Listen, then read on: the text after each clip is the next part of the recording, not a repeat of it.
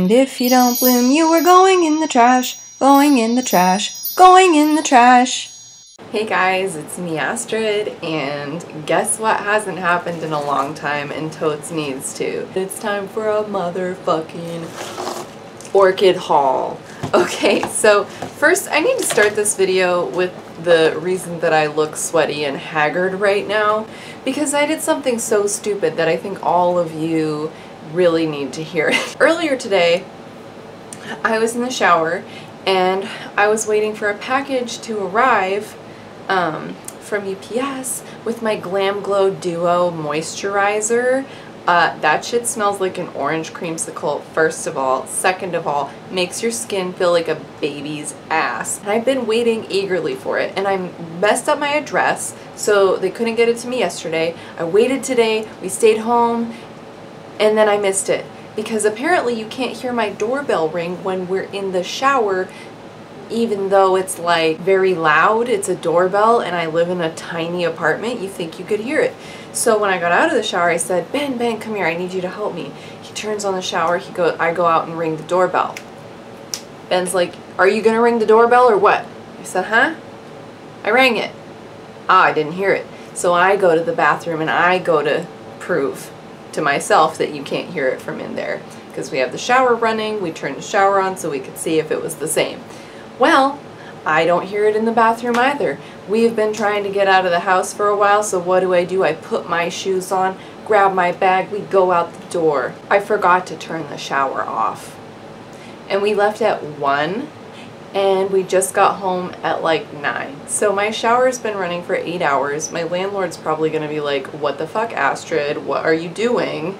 And my house was like at 60% humidity. My plant grow lights came on, so the house is 90 degrees, 60% humidity. It's really good news if you're an orchid. It's really bad news if you're this dumb idiot.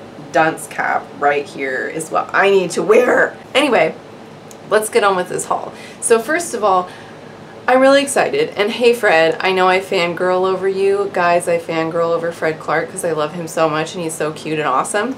But yeah, Fred came and gave a talk on Catasetum culture at my Orchid Society tonight, and it was wonderful. And because he came to my Orchid Society, I placed a pre-order. Yeah. Okay, but let's get started on the plants. So first, let's start with like the less cool, non-amazing plants. I'm just kidding, they're all amazing. The non-Catasethm type plants. So first thing, I got Cattleya Poseidon Lake. That's this guy. It's a really healthy plant. You can see it's got cerulea in its parentage. I'm really excited to see it bloom. Some of the blooms on this have been green with like this purple lip, and I'm sorry to every orchid grower, but the lip is fucking purple. It's not blue. I digress. It is got gorgeous parents, so I'm really looking forward to see how this blooms, and apparently it has already bloomed. That's exciting. Next, Fred brought a bunch of plants. So he brought this one, which is Layla Cattleya Pink Treasure cross Layla Finckeniana. I'll hold up the tag here so y'all can see that.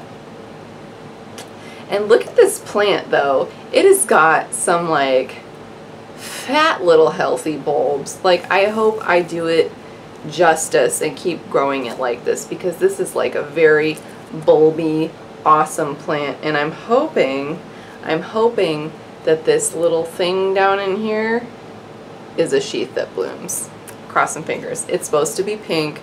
I'm really excited. I love pink orchids a lot, so here's to hoping on that one. Next, we have a dendrobium that has, oh, just an ugly little growth habit. A lot of the Australian dendrobiums that Fred sells have these like nice fat compact little canes, and then I look and I see this one that I ordered, and these canes are so skinny and they're so stringy, and they're a lot less pretty than the other, like all the other Aussie dens that Fred sells, but that doesn't matter because the blooms are going to be probably orange. Here's the tag. It's Den Aussie Parade Carrot Splash cross Den fleckerii SVO. So this one is supposed to be orange. I think it's kind of in the Aussie den category, so it's going to need a cold winter rest.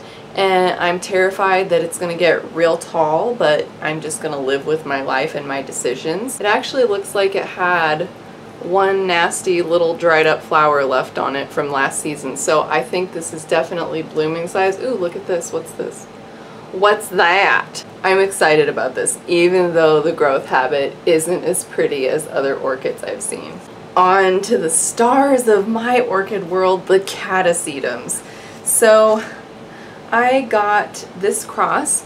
This is Clowesia Rebecca Northen Grapefruit Pink cross Catasetum Melana Davison Bombshell.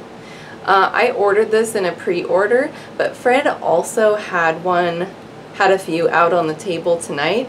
So I actually got 2 of these, and given the parentage, I believe the flowers are gonna, like Catasetum flowers are always really variable in how they bloom and in seedlings. So I wanted to get both of them. Let's see, which is the other one.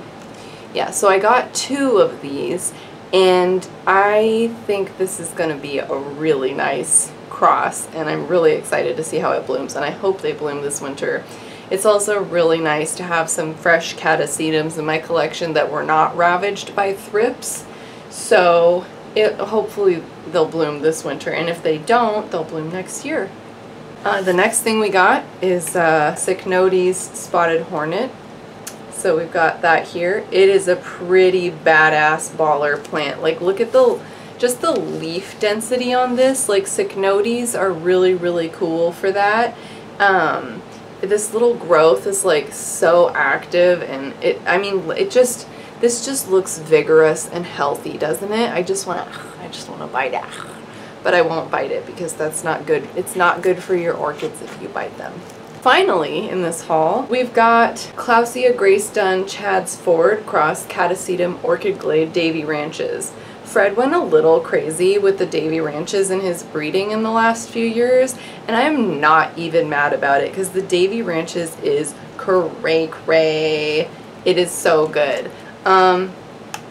Yeah, and look at how fat this plant is. I mean, really, look at like all of these plants. They're all incredibly healthy. Fred Clark practices like extremely precise and good, strict hygiene regimens with his plants. So, I mean, walking through his greenhouse, it's like very clean. The plants are so healthy. They're all in good shape.